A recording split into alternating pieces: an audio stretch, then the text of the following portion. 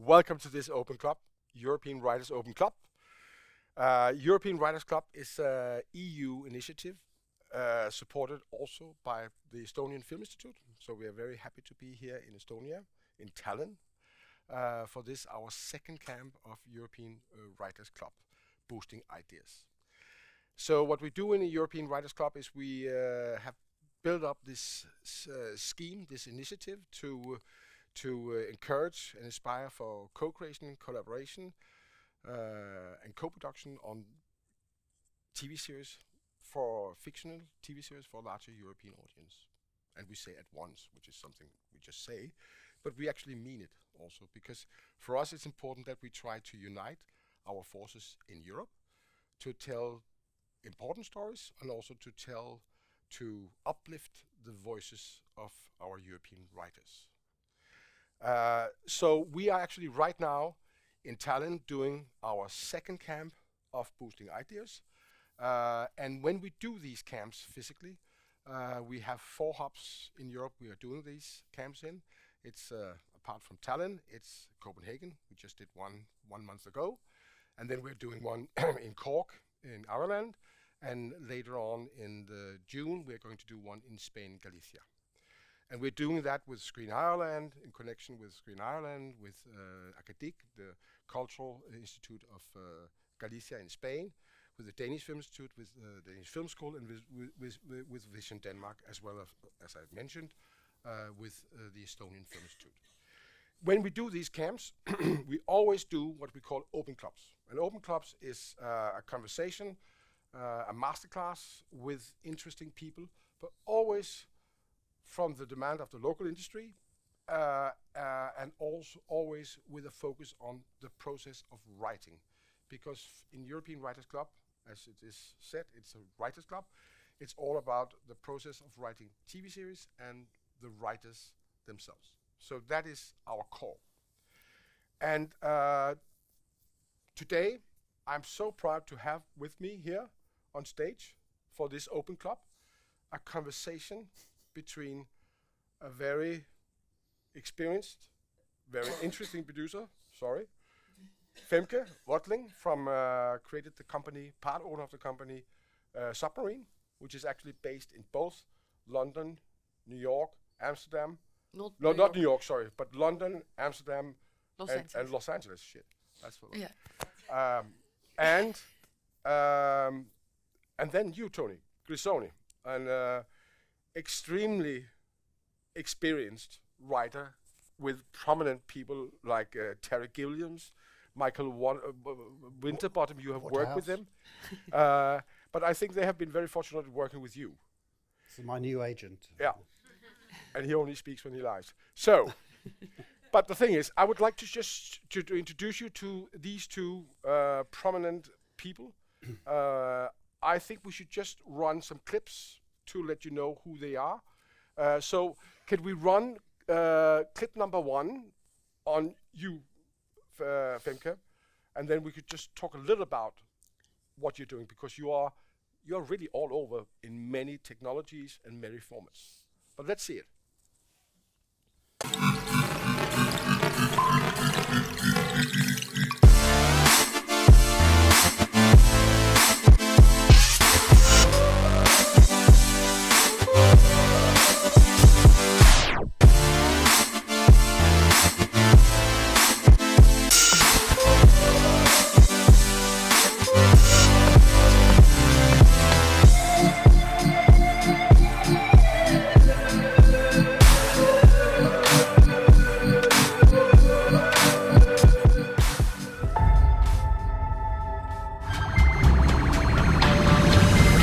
T-minus 60 seconds and count. Ignition sequence starts. 6, 5, 4, 3. Stan, are you ready? Ready. Apollo 10 and a half, this is Houston, do you read?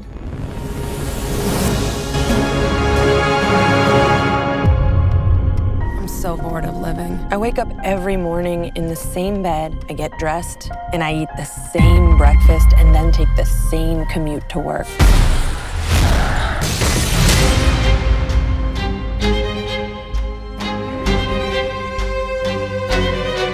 It's a hybrid between live film and animation. This is Ethan Hunt of the IMF.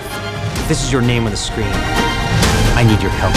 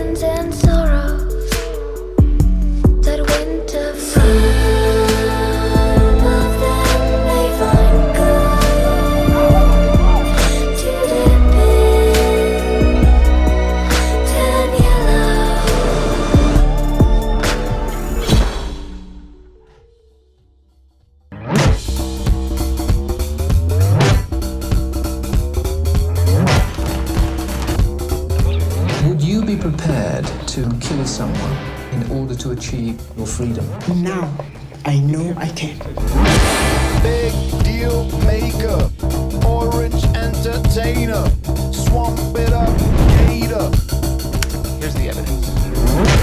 Gang of undertakers, make the news faker, swear me in, hater. Coco the family, make it feel real. Fuck up the facts, the fucked up effects.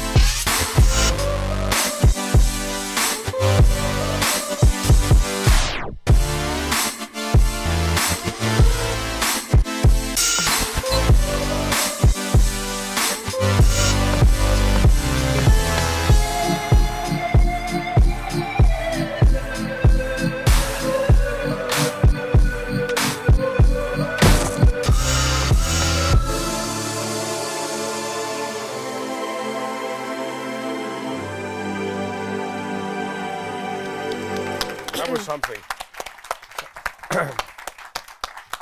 So you are working in so many formats, a lot of animation, but you yourself, you have actually been doing documentaries as a director, isn't it? Yes, long time ago. Yeah. Yeah, that's kind of how I started out. Yeah?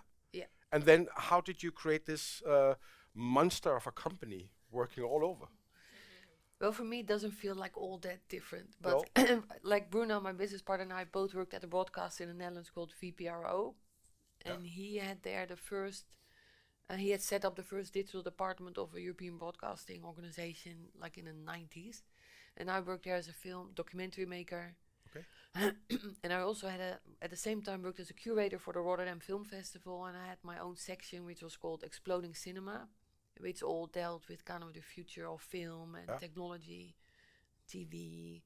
And that's how you also came into working with all these hybrids that you're really exploring. Yes. So from the start, like we at the broadcast at the time, it was very much you're either in the internet department or you were in film or TV, and we were very much excited by how digital technology and the internet was changing film and television. And for us, it didn't feel so different from making a short film for the internet to making television. And so we started Submarine in order to make an international company and a company where, like, it's about storytelling first and you then figure formats out after. Yeah. Okay. Like, so it sometimes, we would sometimes find a subject and figure out, oh, is this a documentary or should we tell it in drama after, you know? Yeah. And you certainly succeeded. Thank you. It's been a fun journey. Yeah. Tony, we are just turning to you. You when I asked you, could you show me a showreel like the one we just saw? Not like that. No. I wish I could. But you're not a company. No, you're a not- one-man company, as you are a one-man show, band. Yeah. But you actually told me that there was something that was done when you were awarded for a BAFTA, and then they did something fun. And It was a student. It was a student from I can't remember where she came from. She's one of the film schools. Yeah. And she decided to make a show reel for me. And so, but this is a few years ago now. Yeah. So, but I just thought it was really nice, and I haven't got anything else. So I thought, well, we'll show this. I think it was it's fun. Actually, I think she did. Really let's good do with it. We run it. It's clip number 2.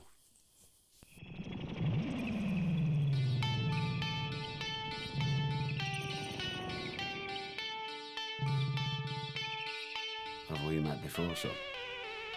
No. No, I don't think so. Good. You do your digging and I'll do mine. Now fuck off. Get in. Today, we're all going on a great trip. Let's straight to us. The bloody lot of us.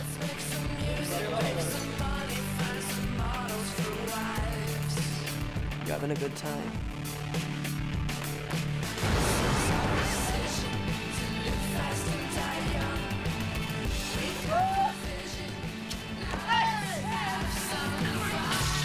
See this? This is the north. We do what we want.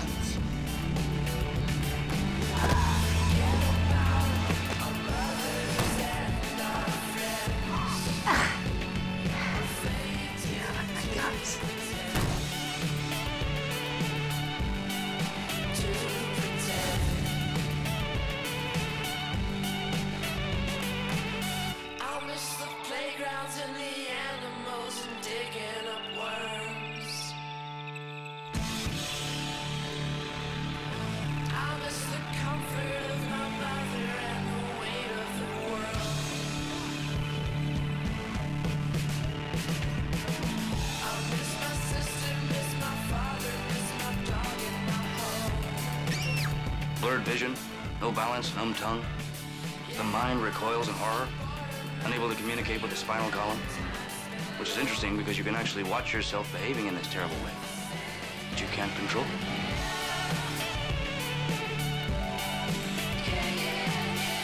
If I had conjoined twins, I would cut them down the middle, like a slice of bread.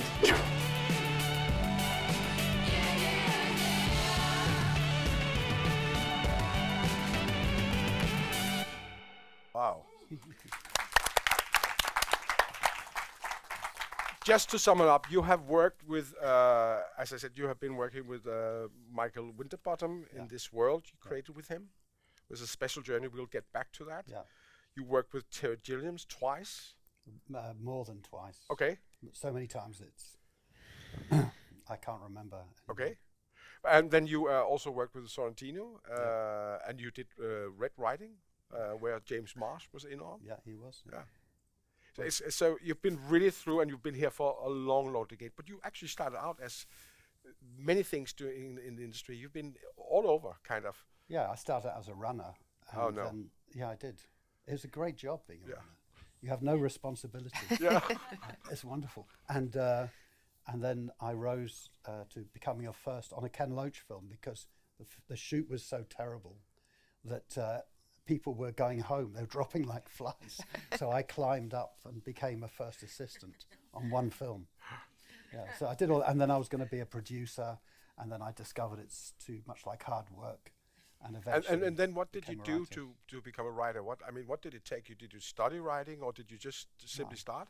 No, I just started. I'd been around, as I said, working, on the production side of film, and then I'd been a producer. I've made some music videos. I've made some documentaries, commercials, stuff like that, as a producer, and before that as a production manager. So I did all of that, and then to be honest, I discovered I'd forgotten the fun.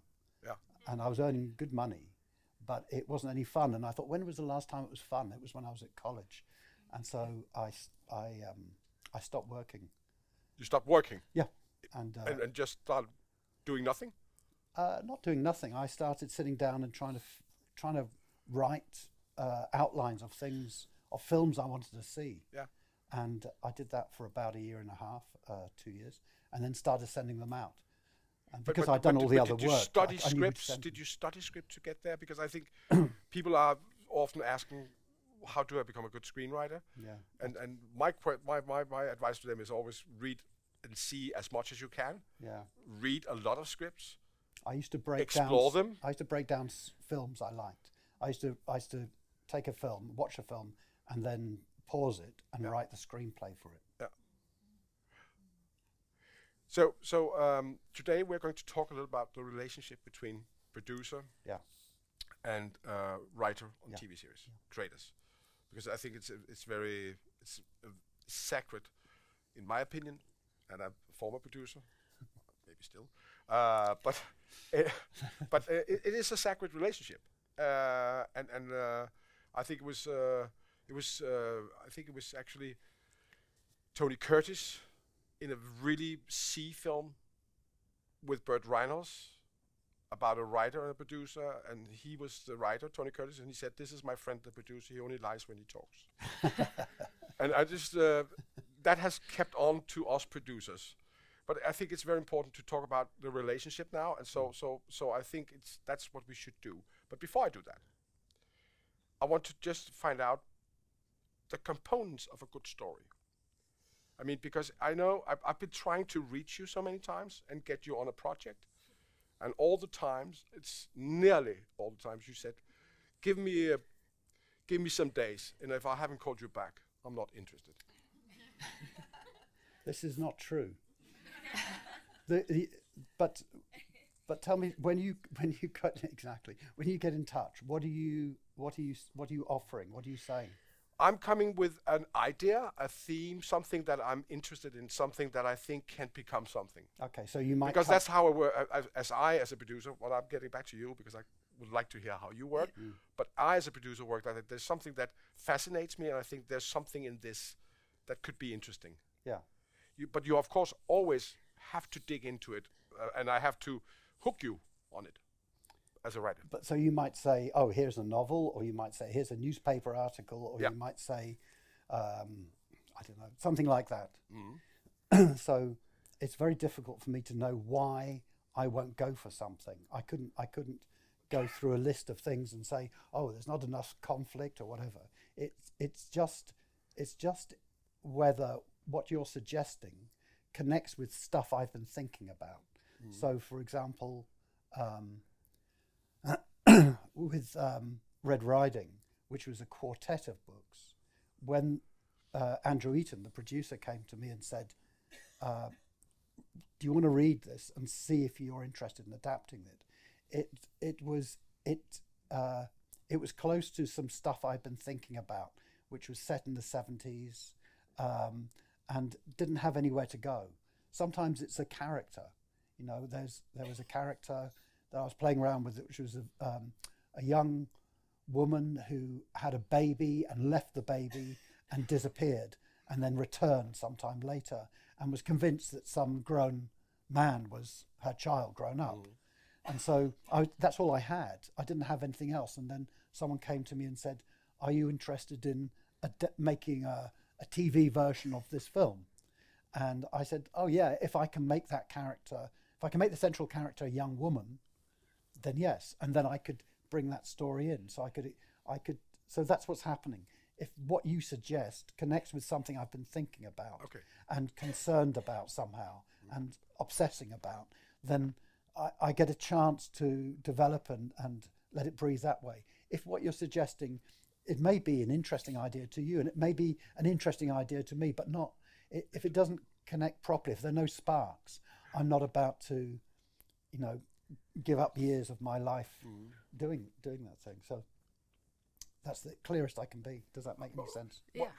What are the components for you? What takes you, brings you to an idea? What inspires you to because when we're doing stuff, we're spending a lot of time. Yes. On a project, each project. Yeah, and especially TV series can take years. Yeah. And Yeah, so it is I think a combination of what you're saying, of kind of like does an idea touch me if somebody comes to us to me with an idea,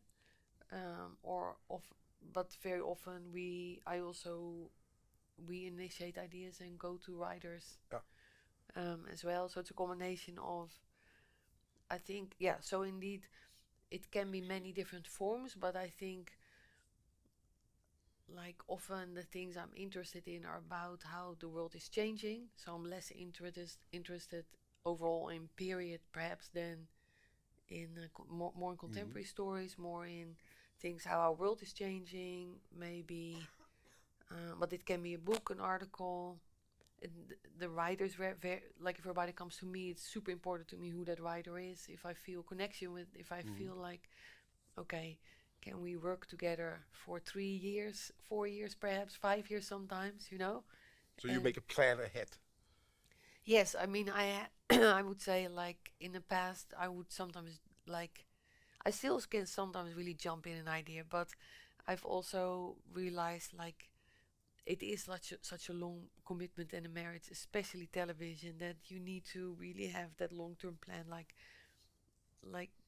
is this subject so amazing that I'll be fascinated? Is it rich enough to tell that it brings a whole world, that it can bring a whole world to life? Is it a subject that I think we can find an audience for? And so how much is the audience in your mindset when you decide on an idea?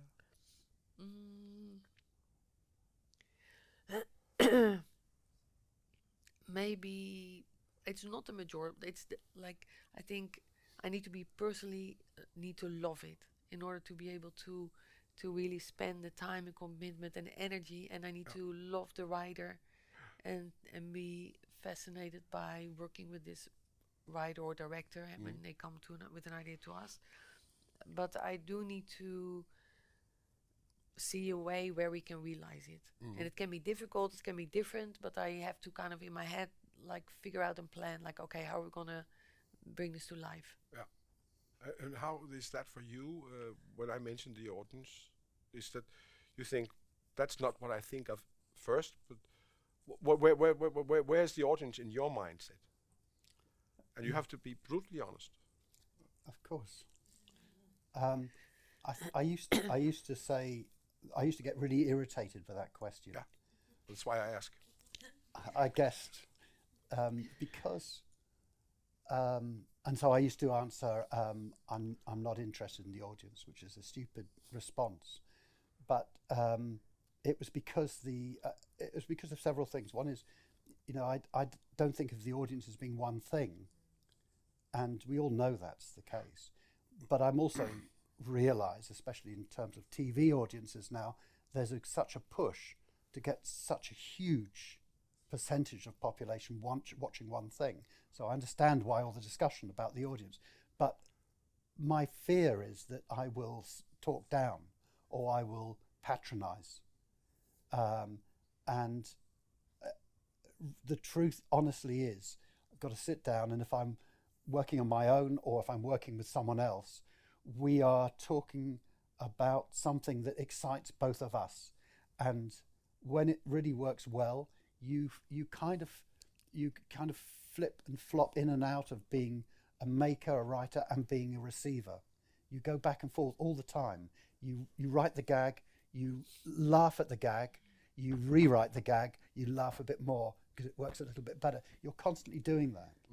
And you then kind of hope you're not a totally different animal from all the other animals out there, you know, who are going to be watching. So that's the best way I can describe it. I don't find it very helpful to think, okay, this is for, you know, a certain age group or anything like that. I really don't. I mean, maybe that's different if it's for children, but I've never written anything for kids. But we have been talking about, I mean, with the difference between TV series and feature films. Which is interesting is that at least in the European countries, the Nordic countries, we have this old auteur tradition, which is really unfolded within. I thought you weren't going to use any obscenities. No, but within feature films, whereas TV series is much more of a consumer market, which is, I mean, it's something that the floor is yours, Thomas. You're saying this. No, this is not. But then let me hear what you say. Do you think, because I certainly you can say TV series, it's a big market. It's so much in demand today. You're talking about, what do I say is the difference between writing for TV and writing for film? Yeah. From my experience. Yeah. Okay.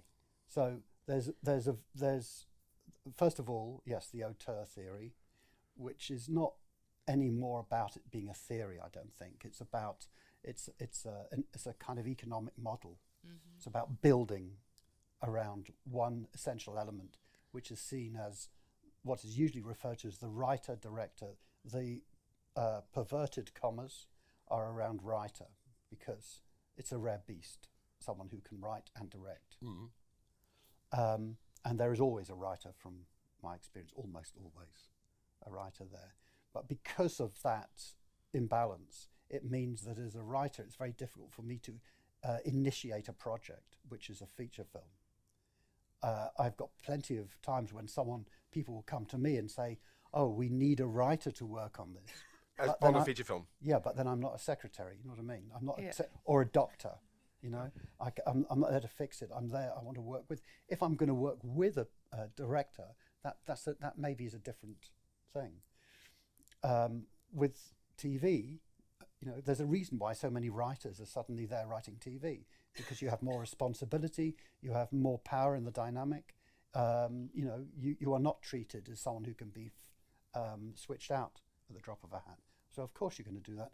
But for me, although the formats are very different between limited series, returning series, and feature film, of course, but the job I'm doing for me is the same. There's no difference in the job. But okay. How do you see that? Because you have done a lot of feature films. You did Apollo with Linklater, and now you're turning, as I can see it, more and more into TV series. Yeah, but I think like the auteur theory feels like a little old, right? Because there are so few film auteurs left, because the market in feature film has changed so much. So how many Richard Linklaters are there still really working and making lots of films? There are like Richard Linklater, Paul Thomas Anderson, and then there are more still in Europe, but the impact of those films has reduced so much, right? It's become such a small niche market in a way. And at the same time in television, you have also equally, I think, auteur, some writers / showrunners who you could see as auteurs, and some maybe like a Johan Renck who did Chernobyl, for me is equally an auteur as maybe Richard Linklater who did Apollo, right? So I don't think it's so black and white that one is the auteur medium and the other is more consumer driven. There's just much more TV because it's such a mass market. But in that huge TV market, there are many different areas of filmmaking. Yes, but certainly the you can say the power has shifted with the TV series, where writers have suddenly become much more. I don't think so. No. Okay, but I can tell you what. If I go to Denmark and speak to the Directors Union, that's what they talk about right now. That why are the writers so much in the kings and queens right now of the industry, and not themselves? And so things are. That's how they perceive it, but might be different in. But let me hear what you say, because I think. Well, let's cut to the chase. You know, I mean, the thing is that my best experiences of working on film or TV has been built around that triangle of producer, writer, director, where you've got your own area of responsibility, where you have a good understanding of how those different skills overlap, and when one comes to the fore more than another, when to speak up, when to contribute, when to respond, and so on. And when that's worked, it can be a beautiful experience. Exactly. That's the best. The worst are where one of those elements has been elevated to a ridiculous degree, and it's pretty much always not about artistic integrity. It's just about arrogance and conceit, really. So that's the thing. When it's built on that triangle, then it's a great thing. And I sometimes think that I know it's very unpopular, I'm sure, but I sometimes think the created by credit is just like writers taking on their version of un film de, you know. Yes. It's kind of like all right, well, we're going to claim this area, but I mean, it's also, you know, I mean, going right back to when I was a runner, the person who gave me my first job was a producer called Tony Garnett, who was the best producer I ever worked with. For probably as a runner, you know, and he was great. And I learned so much from him, and he was a very tough man, and but he was a very fair person as well. And he used to talk about, you know, at that time the dramas were coming out of BBC television drama department, and it was very much a writer working with a producer as a kind of sounding board and so on. And then the director would tend to be found a little bit later once a script existed. And then Tony would talk about testing the script. So you didn't come in and say, oh, here's the script, yeah, how much does it weigh? Yeah, I've got some great ideas about how to reinvent the wheel. It would say, okay, here's the script, let's test it. And testing it meant reading it, it meant having actors and seeing how it sounded and seeing, so what do we think now? Can we improve on this? What's working, what isn't working? So it was a very controlled thing, and the producer was in charge of that. So it was very careful, very controlled. I mean, I don't know if that makes sense to you, Femke. No, totally. I think in that triangle, there's just many different versions of it, right? But sometimes you have because in America there's this myth of the showrunner who does the writing, supervises the set, and is in edit. But I would say even in America there are not that many showrunners who really, how do you say that? Have the experience, and it's like a really different set of expertise and experience. And so I think, for example, in Undone, the series we did for Amazon, there was a writing room with there were 2 showrunners, and then there was a director. Great thing about television is like if this was a really positive experience, and it was a collaborative process. So there were like producers were in edit, there was a director in edit. It became just a different kind of process. But I think in Europe it's often this idea of like the showrunner who controls the whole thing, and in reality it's it is this collaboration between a director and a writer and a producer and so, like for example, I'm working currently with a writer, Mark Williams, who created Ozark. Yeah. But he's also a producer. Like, he's a very accomplished producer, and that's kind of new. So he's kind of the showrunner, or what? Yes, he's really like a showrunner. And because that are the skills of a showrunner. It must be to produce the show, write it, produce it. Yes. That's I think must be the really skills of a showrunner, huh? But it's more like a producing mindset than just like the creative part. Yeah. Yeah. You mentioned testing a script, and we shouldn't be speaking about so much about how the industry is looking today, but there's still so much demand. I mean, there's so much content being produced in such a fast speed. Just how do you see that the testing element, is that happening enough today?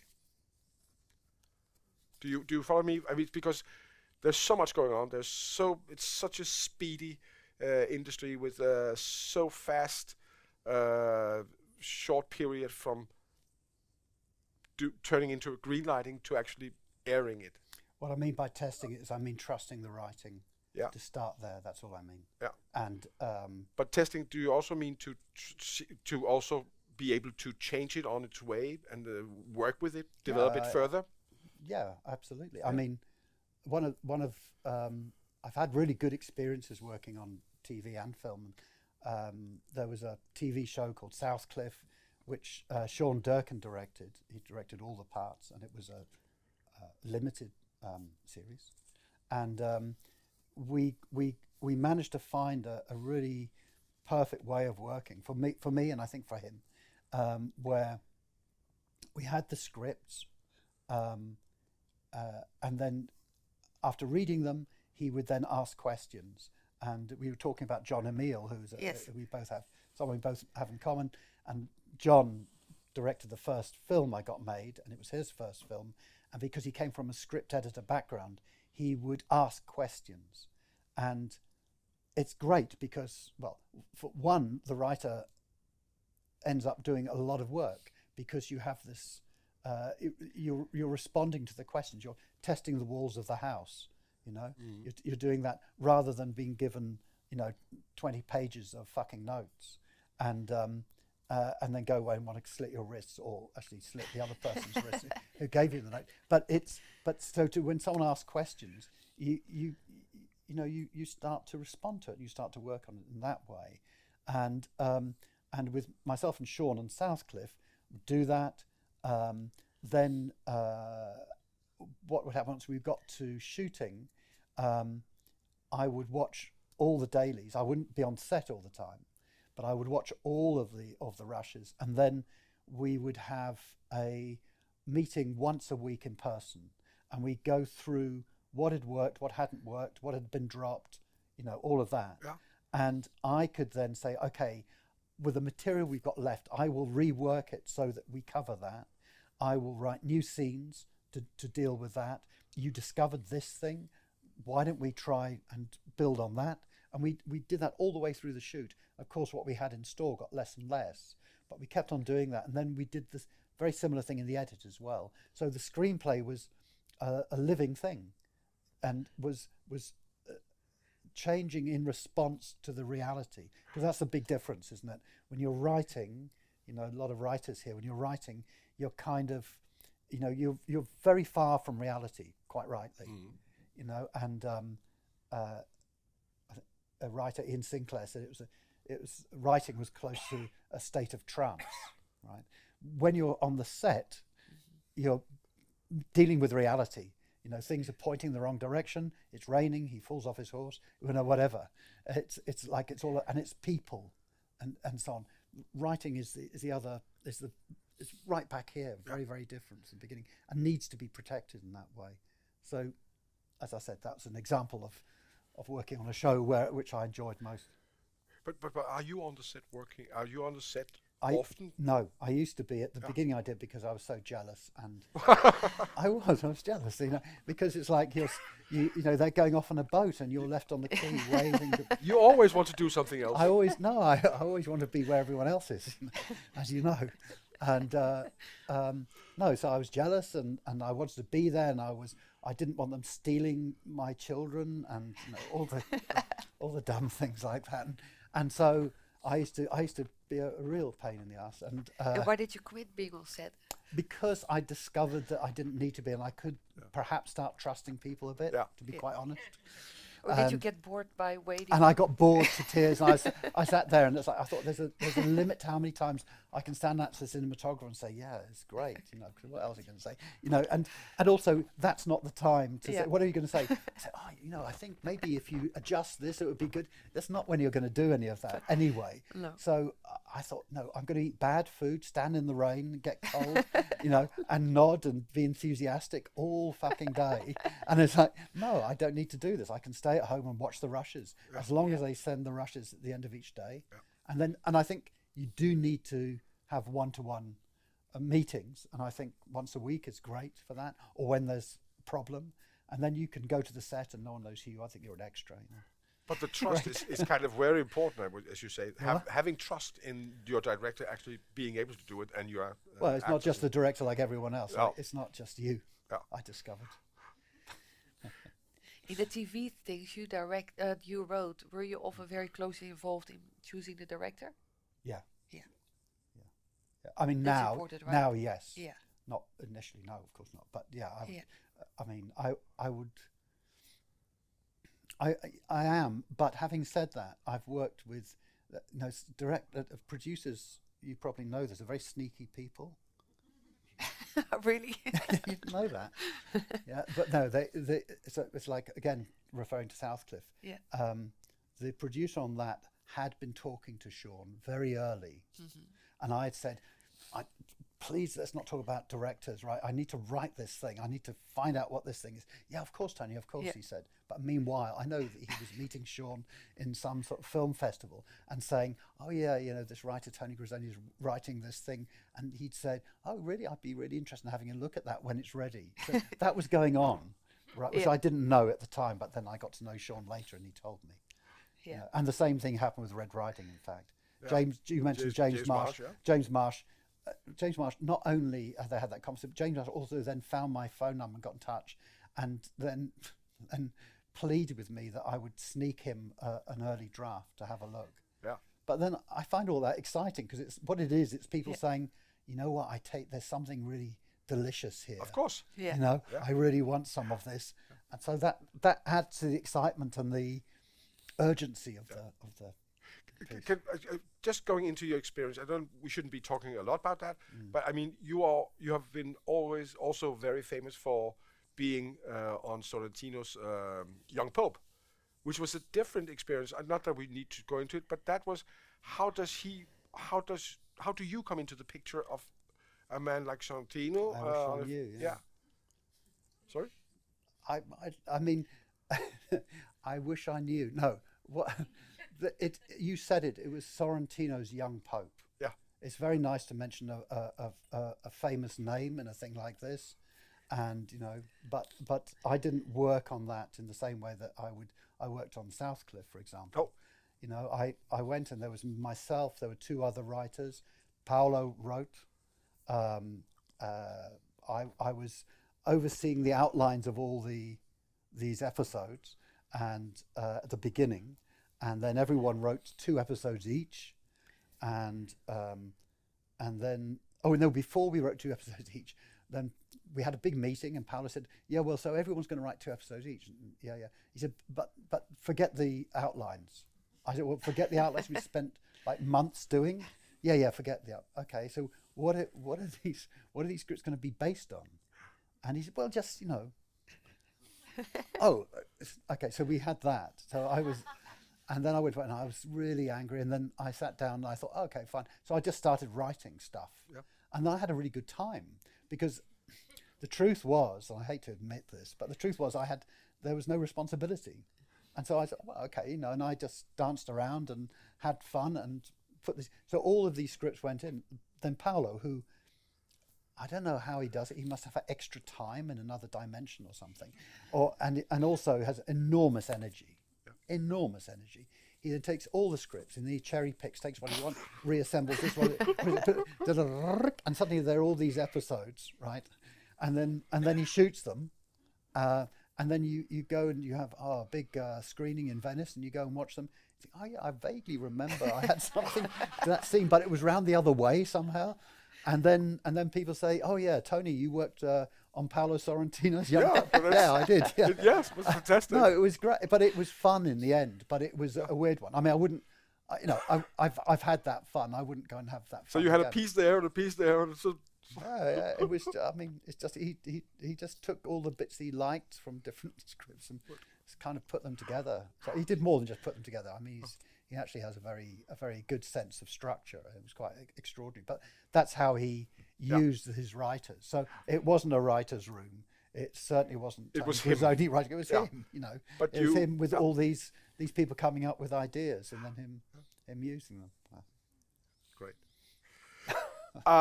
We have asked the two of you to come up with a scene that has given you some learnings or inspired you in some way.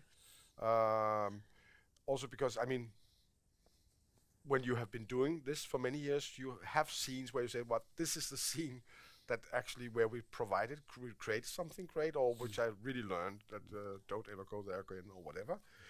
And so you are currently, you did a documentary called Bellingcat. Yeah. About the Bellingcat. So you might set the scene because it's a documentary. Yeah, it's called Bellingcat: Truth in a Post-Truth World. Yeah. It was a film we shot in like between 2017 and 2019 about the Bellingcat Group, which is a group of young people. They call themselves citizen investigators. They investigate cases that fascinate them. Yeah. And have become quite influential. Yeah. And we should get back to what you later on has made out of that. But let's just show clip number 3.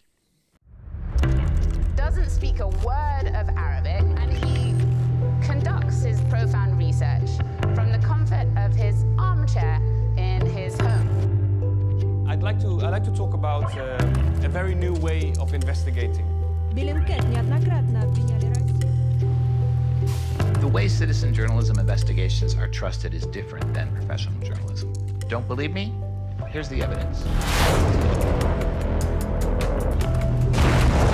So there we see the bigger impacts here, and then there's one further.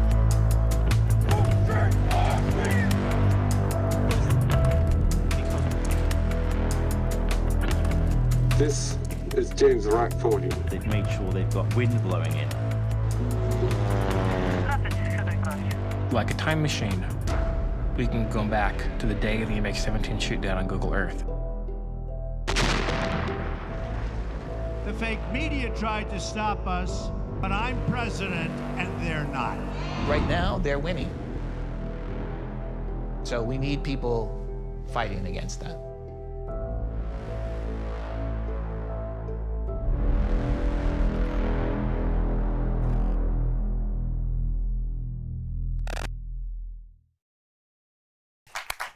So, just tell us, how did you came about this, and also what has it then given to you? Because I know that there's a big story in this. Yeah, so we were shooting Bellingcat we were filming it for about 2 years, I think. The film came out in 2019, and already while we were shooting, I mean, I think Bellingcat is an incredible group, and while we were filming, I realized this is just, it's so incredibly new what they're doing, and in terms of the way they work, in terms of what they are, right? They're kind of a mix of maybe journalists, a mix of spy, but then without any support of any institution. They're not part of a newspaper or secret service or a government. They're just individuals. Yes, and they're regular people, and they're kind of normal people, and they're fighting for truth, basically, and in a very different way than hackers or Wikipedia, because they're very much about being transparent about their sources and so on. And there was this one scene when I saw the footage of that scene where they, in the film, we follow kind of the MH17, the airplane that got shot in the Ukraine. And there was this one scene where they were explaining how they proved it was a certain missile launcher that had shot the airplane, and how they had come to find evidence for that. Yeah. And it's, I thought it was this clip. We have this clip. You want us to show it? Yeah, because maybe it's quite nice. Can we try clip number 5? This video was taken on the day of the MH17 shootdown, 5 hours before the shootdown. And you can see one of the most important details is on this book. We can see 1, 2, 3, 4 missiles on the book that shut down MH17, 5 hours before the shootdown.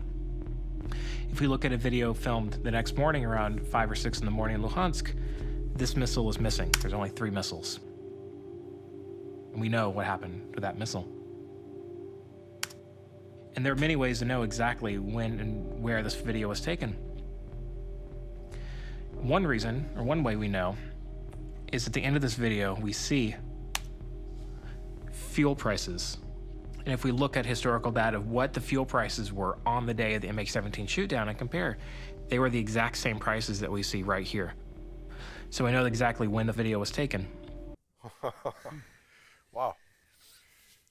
Yeah, so when when I saw that scene, I just thought, yes, we have to make this into a drama series because it is so new and so relevant. It's saying something about our world today, where younger generation, like it's hard to know who to trust, right? In a world where media all becomes propaganda, it's very hard to know what is truth or not. So yeah, so that's when I thought, let's make a drama series about this. And yeah, and I had been thinking about writers for this project and really loved the writing of Leonardo Fasoli. He was Who working, did Gomorrah? Yes, and he was working on 000 at the time, and I was living in Los Angeles at the time, and he was working part of the time from there. Yeah. So we started talking about it, and he very much loved it. Yeah. He also has like children, and he's also very much thinking about like teenager kids, like how to, like, because it's also kind of a hopeful story without being kind of educational good, right? It's about in a world where a lot of things are overwhelming and big, and seems like there's no solution for anything. People are standing together trying to fight. Yes, exactly. And so he was very really liked that idea, and also it's about young people who are finding their way in the world. And so that's kind of what he like how he came to the script and what he thought the series should be about. Like it's about people having their first serious love relationship and having their first jobs that they really care for and want to fight for, and so we're currently working on this series, and it was recently announced by the European Alliance. So which is ZDF, RAI, yes, and France Television. Yes. Yeah. And so we're currently writing the season and hopefully start production early spring. And when you talk about it's a limited series first. No, it's a returnable series because it's very much like season one. Oh, you can make use of it actually. Yeah, the characters. Yeah, like because the characters the group continues and they grow, and each season will have like an overall investigation. Okay. And but this is really like I think an example of like things in the real world inspiring us to create drama series, basically. But you're very obsessed. You really are into that, because we spoke once about boosting impact, which is something we exactly. are very much, and that is very much built upon stories already researched by journalists, or I mean the Panama Papers. Also, there are these conglomerates of journalists going together to create to unreveal the most important stories. No, I very much love that. Like also series I love series like the Dope Sick, for example, about the Sackler family, or Dropout about the Turner scandal. I like have the those. Same, yeah. So you are actually into. So those are ingredients you are looking for actually, or that you are intrigued with when. Definitely, that's definitely sort of kind of one area, because I think the world is fascinating. The world around is fascinating, and I come from a documentary background. For me, filmmaking is very much an excuse to dive into a world that I'm just curious about. We just started working on a series about esports, the world of esports, and it's just for me a fascinating subculture. And it's bigger than the NBA and in terms of economic size, but it's kind of this hidden world that most of the people here won't play them, won't even know the names, who the stars are, right? And then I love like diving into like something new and finding all about it. Fascinating.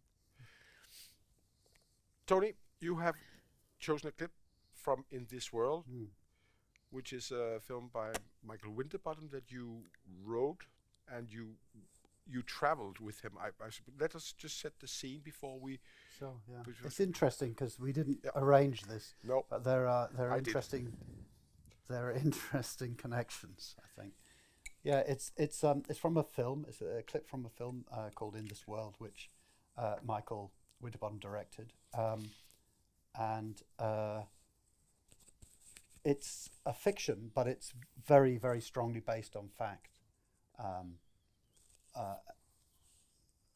Partly on around 150 or something accounts of people being smuggled from Afghanistan and Pakistan to the UK, and we filmed it in 2002, but we were writing it and researching it from late 2000, 2001. And it has a documentary filter in a way, but it is a fiction. And this particular scene, just to set it up, is that we have two guys, Inayatullah and Jamal, who's much younger, and they are Afghanis. They come from a refugee camp in Peshawar in Pakistan, and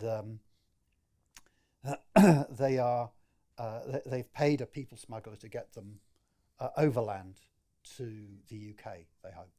and we now meet them on a bus in Iran, and I think that's enough, and then that speaks for itself, and here's that section. So we'd like to see clip number 3.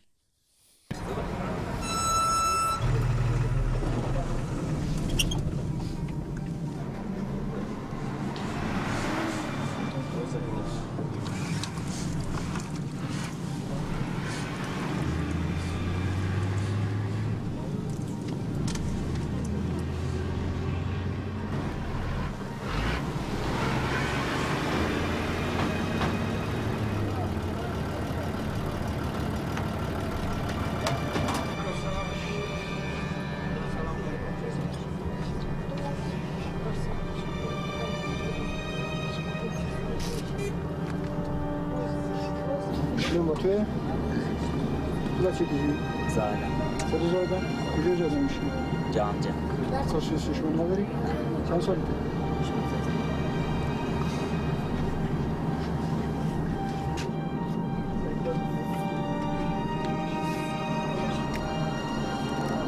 اهل کجایی؟ آقای؟ میدینه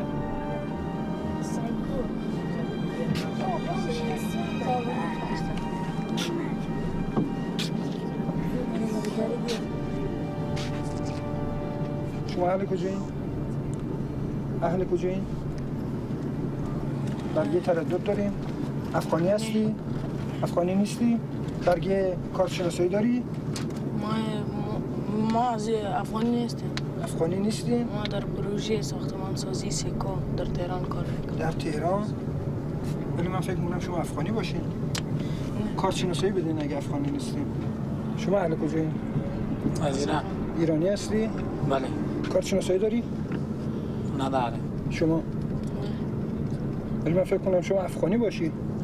نه افغانی نیست. خب من از کجا بفهمم افغانی نیستی؟ کارشناسایی داری؟ نه. بلند شید.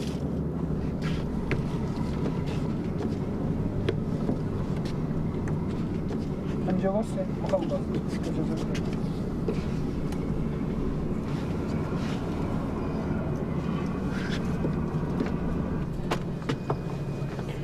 اینا رو کجا سوار کردین های راننده؟ خود زاهدان؟ بله. اینا افغانی هن عزیزم؟ افغانی نیست. ساکت بردار بیا پایین. این وسایل مال کیه؟ مال شماست بابا؟ این وسایل مال شماه؟ یا مال اینه؟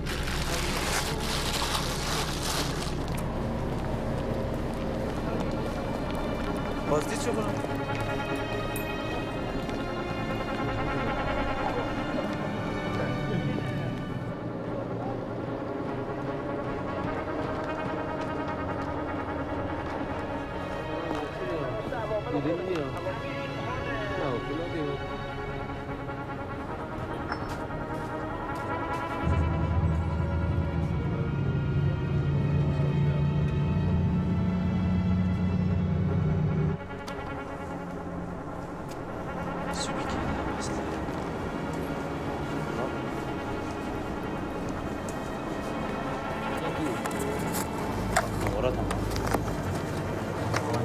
نور بذار تو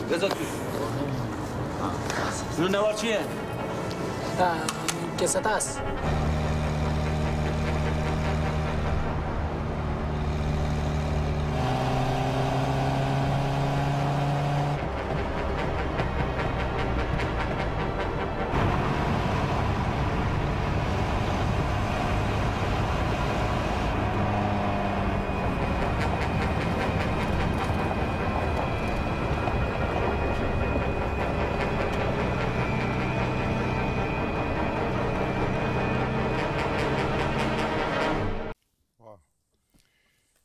So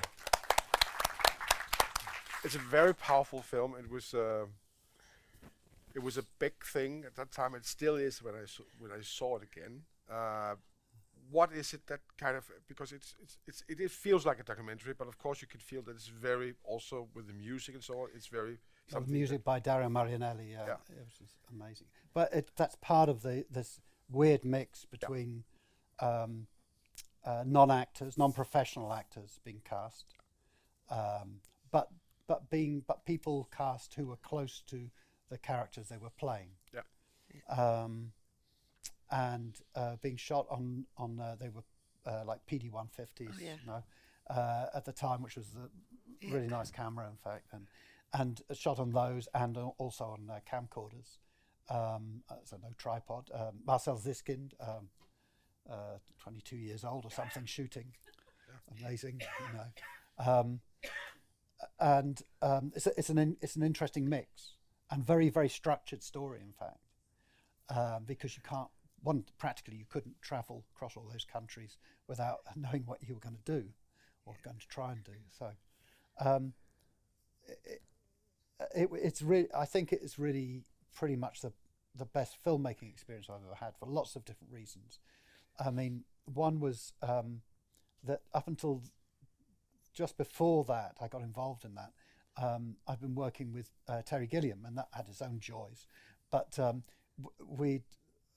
think one iteration of Quixote had collapsed, and something else also collapsed. So nothing was happening, and I've been lucky because at these dips, someone's turned up, you know, and I thought, oh, something new opportunity, and I arranged to meet Michael, and we talked about what we both wanted to do, and he said, I really want to make a film about refugees' journeys.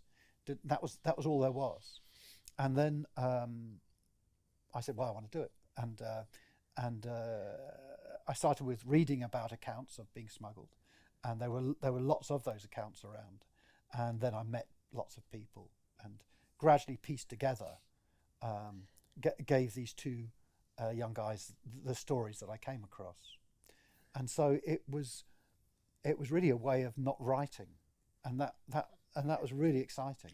Not writing. Yeah, it was really exciting, and it, you know, it wasn't sitting like a vulture in front of the fucking laptop. You know, it was something else. It was not homework. So it had a life to it, and it was as opposed to working with Terry, it was always about making a world, and this was the opposite. This was being informed by the world and by other people's stories, you know, and that's the beginning of what makes it so exciting. And then because I'm not going to write. You can't write dialogue for non-professional actors. No. So you can write what happens, and you can do all of that. But then just me and Michael went out, and I think it was 3 weeks after 9/11, and we just tested the route overland, the two of us travelling, and like a couple of students or something, but in reverse, you know. And we went out there, and I remember thinking that I was less afraid of the Taliban catching us than of having to spend, you know, time in a prison with Michael Winterbottom. It became like Midnight Express or something horrible. But did you write while you were traveling? Write notes, yeah. And things happened to us. You know, we were stopped in the desert by someone like that guy. Yeah. And you know, lots of things, and I just put it back into the thing, and also Michael is kind of perverse in many ways, and so he'd, you know, I remember looking at a particular border, and I was saying, okay, so this is the route down here, and he was looking at the top of the map and saying, oh, there's a road here, and I said, yeah, you know, this is the route down here, Michael, over here. Yeah. And he said, yeah, there's a road up here. I said, well, Michael, there's a war up there. You know? He said, yeah, but there's a road through. I said, Michael, there's a war, you know. And he said, yeah, but you know. Why do we go there? Of course, he wants to go there, and so we did go there. And then there were these people, these soldiers there, and they said, you can't go here because there's a war. And I said, you know, Michael, and he said, oh yeah. And I said, okay, so we go. And I remember holding up a piece of paper. Mind you, we've been traveling a long time by the time. And I held up a piece of white paper, and I put it in his face. I said, what colour is it? And he said, what are you doing? What are you doing? I said, what colour is it, Michael? You can't tell me what colour this piece of paper is. But that perversity also feeds in, because he goes against. But isn't that also something that the directors can sometimes bring, is that they go further? I mean, if they're really obsessed with something, they have. I mean, I remember. No, it's just irritating. It's just irritating, and then you make the best of it. No, he does find. But the great thing about Michael, and we were talking about this in the car, is that he didn't fall for the auteur thing. So he kind of reinvents himself on every project. He tries a bit of that, he does a bit of that, he does something with stars in it, he does something like that. And so he kept on moving. So for a time, Michael had made a huge number of films, but no one knew his name because they didn't know how to sell. But anyway, just to cut to the chase again, is the point of one of the points of that film was that after that, I fell in love, one, with not writing, and two, I fell in love with trying to use a similar sort of method on projects. And it came, did it with Southcliffe, did it with various other things, where instead of trying to write, someone who is bereaved, right, and in grief, instead of trying to write that, I'd go and find people and say, can I talk to you about that? Can you tell me your experience of having lost someone very close to you? Do you mind talking about that? And people will tell you lots and lots of stories. And, I for once shut up and listen and take those stories, and they guide, because they always have detail and accounts and ways of thinking which I wouldn't have invented, which is, and so I just really enjoyed that. I mean, I have started writing again, thank God, but I really loved that period of not doing that. Was it something also about, because I think we talked about once that you also wanted to create productions that were kind of light, where you didn't have to travel with all the big crews and all of this shebang. But there was 8 of us on this. Yes, that's why I say. That's why I asked. No, but it was wonderful. Yeah, that's what I asked. And you can run around. The feeling of being lighter. Yeah, and you can do things quickly. And I mean, nothing is quick in this game, is it? Everything takes like months and months and years. And Jesus Christ, and so the idea of just doing something quickly was really exciting, of course. And also, and as Michael always said, it's a great thing with the projects is the further away from the office you can shoot, the better, because they can't catch you so easily. And with this, they say, oh, can we see the rushes? Well, it's going to take a couple of weeks, but can't you find it? Well, not really. And then we'd have to move on because we can't stay in one place. And, so no one could keep track of us. We just went. That's great. Curiosity. Just to ask, because isn't that also something that's in you, both of you being, I mean, you're going on this journey with Michael Winterbottom, and you are going into the Bellingcat story, and I think what you've been doing also, like you say, with Michael Winterbottom, he makes so different stuff all the time. He's always chasing new ways of, I mean.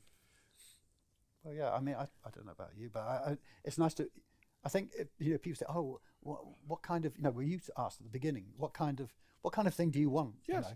And I guess one of the things, I want something that's as unlike that one, that last one as possible. Yeah. If that was white, I want to do this black, isn't that? Totally. I mean, I think curiosity is super, like what I said earlier, that you have the desire to find out about something. Yeah. This would be, absolutely important. I think we have a guy tomorrow coming talking to us, and he said something like this, that if you're not busy learning, you're busy dying, or if you're not busy being curious, you're busy dying. I mean, so it's about keep going. We asked you to do a little exercise. Oh, I forgot about this stupid exercise. But you have to. Yeah. We asked you to come up with a story. Then how would Femke be approaching it as a producer? Yeah. No, this is a terrible thing. You know very well, one, I wanted to undermine your ridiculous suggestion, and two, I just thought, what am I going to talk about? Because the ones that I've got, which are I am developing, there's already, it's like me and Laura Piani up there, we're working on something together, but we kind of know where we're going with it. So I don't think it's very interesting in a way. I mean, so I just thought this is a little bit more difficult because it's so new, but it is, at least I thought I must do something that I'm genuinely interested in. Okay. So, but it's in pieces. So I can only apologize and throw myself upon your mercy, and you can help me make this something out of this. So the thing is that some years ago, I was investigating Philip K. Dick, the writer, and I got very deep into this investigation. I went to all the places where he lived. I met all the crazy friends, the family, everyone did all this. And there's a thing about when you do that kind of research, you really, you get very, very deep into it, and you know, your sanity suffers slightly. So there's a kind of obsession with that. Now that story in the end couldn't happen because of estate and all kinds of other problems. And that idea was to make it about his life. I was going to combine parts of his life with a story that he never wrote but told. Oh, yeah. And put it together, and we were going with it, but it wasn't. We had the backing of the estate, in fact, but there were other problems. Anyway, it meant it couldn't happen, and actually one of them is to do with the reality of it. Anyway, so that was that, and I was just thinking there's something about that investigation into a life which interests me a lot. And then quite recently, a very good friend of mine died, and I'm finding myself now more and more interested in investigating his life. Now, he was a larger-than-life man, and he was also a throwback. You know, he wasn't like a nice contemporary man. You know, he was horrible. What's a throwback? Is an awful person or a backwards person? He was like, you'd think he was from 1950 or something. His morals, his codes, everything. He behaved very badly, which made him which I really loved him for. Yeah. You know, because he was just he was such a villain in so many ways, and he had 5 wives or partners. You know. Yeah. And at the same time. No. He was a serial monogamist, you know. So but they overlapped a bit, I think, and it was just there are these. He was also very funny, and the humour continued into the funeral, so that, you know, most of the wives sat on one pew and one wouldn't, you know. And there's all sorts of things happening like this. And when the curtains go around the coffin before it goes into the crematorium, you know, everyone's saying, it's going to stick, it's going to stick. And then you've got to, I hope it sticks, I hope it sticks. So many things went like this. But I've become a bit obsessed with, I suppose, trying to investigate the big gap that he's left. And maybe it's to do with the effect on different people. But it's also to do, and this is not just him, but I've become more and more aware how he was very different people, very different person with different people. And I suspect that's the same with all of us. But with him, because he was such an extreme character, it was a much bigger effect, you know. You know what I'm saying? And I'm afraid that's about it, because I can tell you lots of stories. Like, we went to investigate a ghost once on the Isle of Man, and the flight was at 8 a.m. and we went to the airport, and he said, right, you know, let's get some drinks. And I decided, you know what, I'm not going to start drinking at 8 a.m. with you. And so he didn't stop him. You know, he had the beer, and I went and bought a copy of the Guardian newspaper to read that. And then we were on the plane, and I was reading the Guardian newspaper, being sensible, and I noticed that there was flame and smoke coming up, and he had set it on fire on the plane. And this was at a time when you didn't then get put in prison for being a terrorist. The air hostess said, "Oh, your paper's on fire, sir," and put it out. You know, but there's like dozens of these. Yes. And it's like if there was a way of him being bad, he would be. And he just did terrible things. He's a fantastic character. I love him, you know. Yeah. And okay, but now he's gone, so there's this gap, and I'm just trying to find a way of. The problem is now yours. I know that I meant to solve the problem, and you're the producer. But there's something in there. I just keep on thinking there's something, but it feels like an investigation, or I just don't know what to do with it. It's like, okay, so here's a story about a writer, you know, researching someone and becoming, maybe that's it, getting involved and researching into what happened to this person. But it means you have to have a connection with the people that were left behind. Maybe that's it. And it leads you some way you'd never go. Maybe that's the story. Yeah, or could it be about the friendship between you and like one element and that would be maybe real or fictional, like a mystery in him, or it's something you want to find out, and that brings you to the other people and discovering all his other personalities or sides of his personality. And I wonder if it could go dark. Right. And because I think it probably could go dark. I think that's the trouble. I think, you know, if you are going to, there's the painter Sickert. Yes. He used to have separate studios dotted around London, and people connected with that studio. You know, the prostitute who would be the model, or the people in the bar on the corner. They wouldn't know about the existence of these others. Yes. And meanwhile, home wouldn't know about them. Yeah. But it was very important for him to compartmentalize, keep them all separate. It's a bit like, you know, when people have several marriages. Yes. And they visit the marriage. No one knows that they exist. Yeah, I love that, because then it's a mystery, right? And almost a detective. Yeah. The detective thing is good, and yeah. But I also think you should write at Philip K. Dick. Yeah, I think that's a can't brilliant you combine? idea. Yeah, can I tell you a story? Yes. So when on this journey right, to investigate Philip K. Towards the end, it was very extreme, you know. And towards the end, I was staying with I think it was wife 3, and she said, "Oh, sure, you can stay here," you know. And she had this sort of house where she used to share with Phil, and she had converted one of the rooms into a little self-contained suite. Yes. You know, and she could stay in this suite. It's got a bathroom and it's got, you know, all this. And Phil used to write in this room. And I said, "Oh, really? Oh, fantastic. No, I'm staying in the room where Philip K. Dick wrote, you know." And I said, and I looked out the window. I thought he would have looked at this same landscape, and I thought that's probably where that great god he saw the great god of metal in the sky that depressed him, and all these things happen here. And this is fantastic. Anyway, so in the morning I got up, I went to take a shower, and I went to look at the shower, and on the shower head there was a little green frog, and it was just sitting like this on the shower head, and I saw it was alive. Yeah. Wow. And but it wouldn't move. It was just that's the frog, and I went and I thought, oh, okay, it's a frog. And I didn't want it to jump on me, so I had a very quick shower, and then got out of the shower, and that was it. Then I went around the day doing various things, and then went back home. Then in the morning, got up, went into the shower, and there's the fucking frog, and it's just sitting on this same place, not moving. And I thought, okay, it's a frog. And I went in there, I thought, very quick shower and get out. All right. Third day, I get up in the morning, I go, and there's a frog. It's there. And I'm looking at the frog. This is ridiculous, this frog.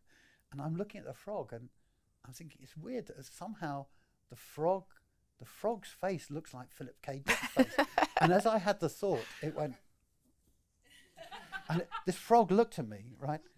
And I thought, okay, I have to go home now. So you never dare do that story, no? Well, thank you very much. It has been great. I mean, with these words. That's a great story. You can always do Q&A, and we do them all the times, but you are here for the next 10 minutes or so on, so if anyone wants to come to ask you something. We'll tell you the things that we didn't want recorded. Yes. Thank you very much for coming, and thank you for taking your time, Tony and Femke. Bye-bye.